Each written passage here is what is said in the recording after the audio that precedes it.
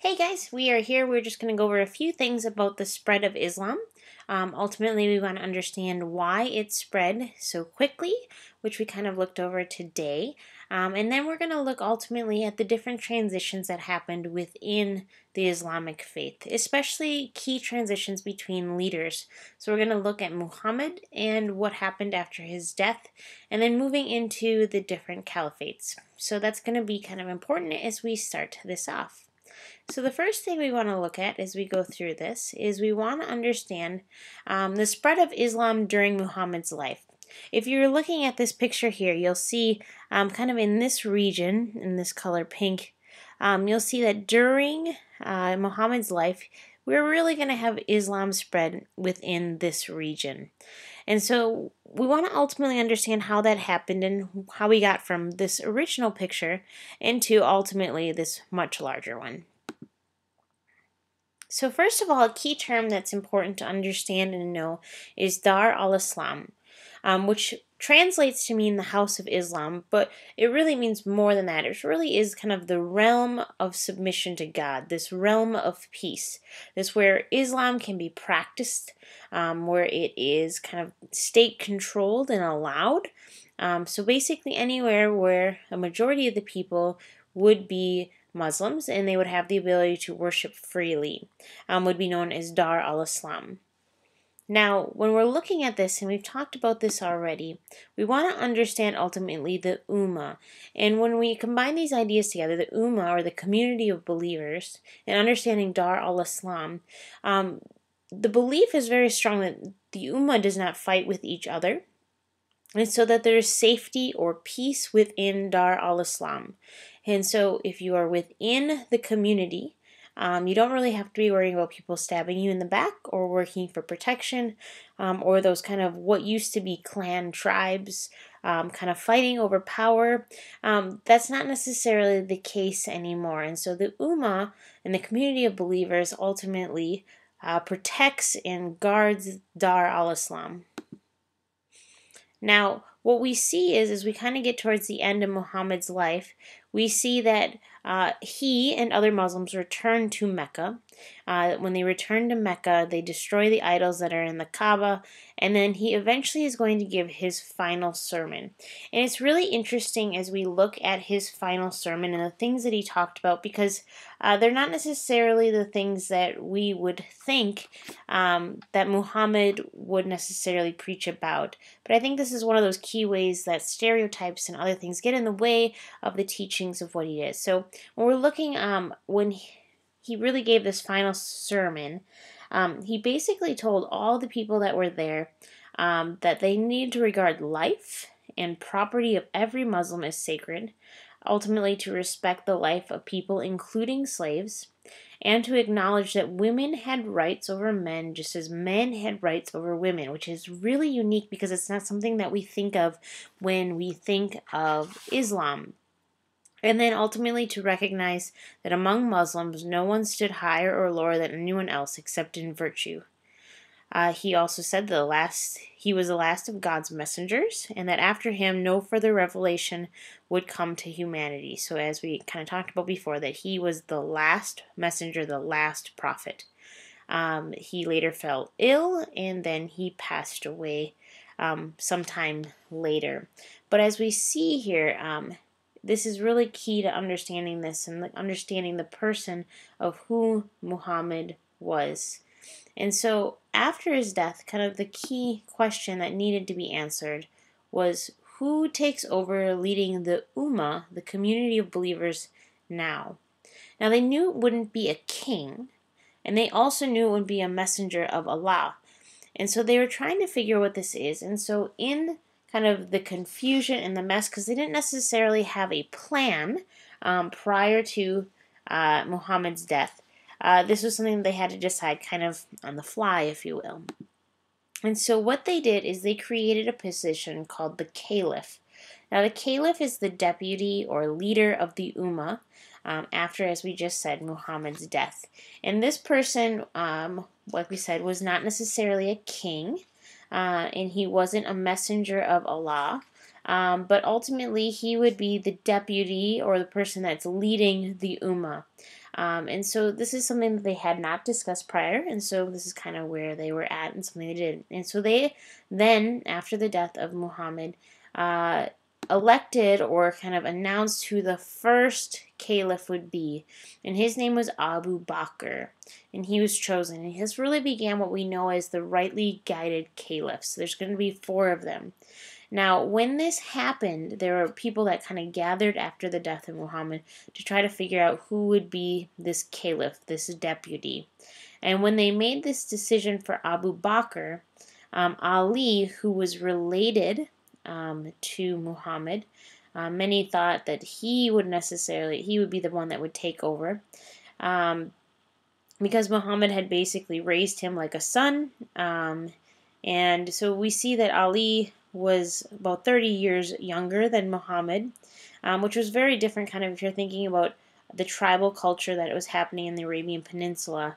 That would not be normal for someone so young to take control. But we do see, when we kind of understand that Ali had moved in with Muhammad again and his wife Khadijah. And so he'd really been really close to them. And the only reason he wasn't around when they picked out Abu Bakr is he was actually tending to the dead body of Muhammad. He also, when we're looking at Ali and why many people thought he would be the first caliph, is because not only was he practically like a son to Muhammad, he was actually the first male after Khadijah, Muhammad's wife, to accept Islam. So really he was the first male Muslim besides Muhammad. And so kind of a big deal. And so he had, even at different times when people were trying to kill Muhammad, he was the one, Ali, who wrapped himself up in the Prophet's blankets and risked taking a knife for Muhammad when people had been coming to try to eliminate him throughout his life. So this was really kind of a big deal when they elected or chose Abu Bakr for the first rightly guided caliph. And so as we start this kind of age, it's kind of important to understand this. And this is going to cause a rift as we kind of move forward. So as we kind of look at this next part, conquest and political support, we're understanding the question of like, why did Islam spread? Really, you have to understand and look at conquest, but not necessarily conquest to convert people, but conquest as the Islamic Empire expanded, just like when we're looking at the Roman Empire expanding, or other empires like the Persian Empire expanding. We see that the Islamic Empire is going to expand, and because of that, more people are going to convert solely because it's the state government, and we're going to look a little bit at that. So as we were just talking about with the rightly guided caliphs, this is kind of from the period of 632 to 661, and you can see how much land they kind of move forward on. And so Abu Bakr, Omar, Uthman, and Ali are going to be our 4 rightly guided caliphs. And I just want to go a little bit into those real quickly just because some of these things are kind of important for us to understand some modern day context about this. So after Abu Bakr, the second caliph was Omar, and he really built the empire significantly during his lifetime. He directed the Ummah for over 10 years. And one of the things that he had really focused on was, again, really building that empire to basically even bigger than what the Roman Empire was, kind of in its heyday. And so Omar was really big. He was kind of played this both spiritual and military role, which is a little bit unique. And then we have this idea of this war of conquest or jihad that came about during Omar's rule. And basically, it's kind of interesting because we've talked about jihad meaning more about like a struggle or striving and this internal struggle. But when we're looking here, Omar really took the word to mean more explicitly to this kind of war of conquest. And so as we're looking at that, jihad is fighting, if you will, doesn't show up in the Quran. But they do talk a little bit about self-defense. And so this is where it kind of gets a little interesting or confusing in some ways because Omar is the first one that really turns what Muhammad did and makes it a little bit different in that he desired to expand Dar al-Islam, the realm of peace, and basically in to push back the realm of war, which would be the opposite of Dar al-Islam. And so they depicted basically Islam as this oasis of brotherhood and peace, and outside of that was this universe of chaos and hatred. And anything a person did to expand Dar al-Islam constituted an action in the cause of peace, and so it would be seen as okay or acceptable. And so we kind of see this first essence of jihad, this war of conquest that kind of came about, but it was after the death of Muhammad, and I think that's important for us to really understand. Something else that Omar did within his life is he was, although he never like made people convert, kind of by the sword, or as people kind of said that, we see that he did enact something, which was this really kind of a special poll tax known as the jizya. And what it basically meant is if you were not Muslim, but you would be people of the book, if you will, if you were Jewish or Christian, you could pay this special poll tax, and you could live within the Islamic Empire, and you'd be all right. Now, what's really kind of interesting, especially as we're kind of getting closer to the Byzantine Empire, some people found that this was actually good news because it would be oftentimes less taxes than they had been paying to the Byzantines. And so that kind of played a role in this as well. But for the most part, this idea of lower taxes and greater religious freedom really struck a lot of Christians as a good deal. And so living within the Islamic Empire wasn't that big of a deal. And so they didn't really push back on the Islamic powers during that time. And so by the time that Omar had died, and he had really focused on these different things, basically Islamic rule covered over 2 million square miles. So it's significantly bigger. He really pushed this to a much larger size than it was before. Some other things that maybe aren't always the greatest marks that he left on history. Founding the ulama is totally fine as these scholars that really studied into the Quran and studied into other texts, and so we see this as well. But another thing that was something that he focused on, and he really had really stern measures against adultery. And so he started mandating stoning for adultery, which again is not mentioned in the Quran. It does kind of, if you look back into the Old Testament or Hebrew Bible, there is some mention of stoning people who are caught in adultery. But just so you kind of understand, this was something that kind of came about under Omar. He really regulated the roles of men and women much more than had been during Muhammad's life. Remember, again, Muhammad's wife Khadijah was very powerful, and women had a lot more rights. It was a universal faith, and women were accepted. And so I think that's kind of important to understand and see these differences as they're coming about. If we're going to go then, after the death of Omar, we're going to go to Uthman. He kind of had a rocky term, but ultimately just something key to remember as we're looking at him is he's going to be part of the Umayyad clan that's going to come back up in a few minutes. And then the fourth rightly guided caliph is going to be Ali. Now Ali is who we talked about before, the one that stood up for Muhammad. He's like family, because he is family. He had been passed over now 3 times to become appointed as caliph. But he was blood relation, and many kind of said that he was the keeper of the inner flame. And so he took over and ruled for a period of time. He was very blunt in kind of his rulership as we talk about him ruling. He said kind of had this stern belief that he would bring back what Muhammad wanted to happen kind of after his death the whole time. And so we start developing these differences between different sects of Islam. And we can really kind of trace them back to, again, Ali versus the other rightly guided caliphs. So just some important things to remember as we're looking at this time period. Now, one of those big differences is coming into effect when you're looking at the difference between someone who's a Sunni Muslim and a Shia or Shiite Muslim. The Sunni Muslims are going to be people who, as we've seen with Abu Bakr, Omar, and Uthman, we're going to see that the leader was selected from the community. It was the people picked who had the best character to lead. These people then also really focused on that religious authority came from religious scholars, the ulama. Ultimately, in the world, even today, the majority of people are Sunni Muslims, and we see that they hold kind of majority, especially, or kind of like a lot of people who are Sunni Muslims live within Egypt and Pakistan, Saudi Arabia, Southeast Asia, China, and then Africa. Whereas Shia Muslims are different.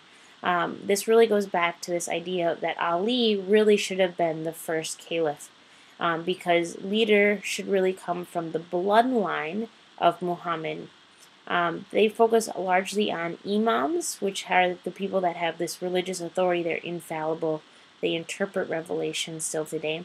Imams was just technically a term for someone who leads prayer, but it kind of morphed into something more if you're from the Shia sect. They are the minority of Muslims today, and you'll see this mostly in Iran and Iraq. So just so you kind of understand the differences between it, but this really goes all the way back again to who they believe should have been the first rightly guided caliph, the first caliph after the death of Muhammad. And so after the death of Ali, after his assassination, we see the rise of the Umayyad dynasty. This is going to last from 661 to 750. It will be the largest Islamic empire. This is the one that's going to reach all the way up into Spain and is even kind of further east in the Middle East and into kind of even South Asia. Now they're going to be prominent merchant class, so we kind of see the rise of the merchants once again. And they're going to move the capital in the center of the Umayyad dynasty away from Medina and away from Mecca to Damascus, which was a trading city in Syria ultimately. Now, there's something that's very unique about the Umayyad dynasty is that there was really a higher status for Arab Muslims, people who are from the Arabian Peninsula, versus other people that may have converted in northern Africa, people from other areas in the Middle East, people from, and as we got closer to Anatolia. And so ultimately, if you were from the Arabian Peninsula, that was higher class.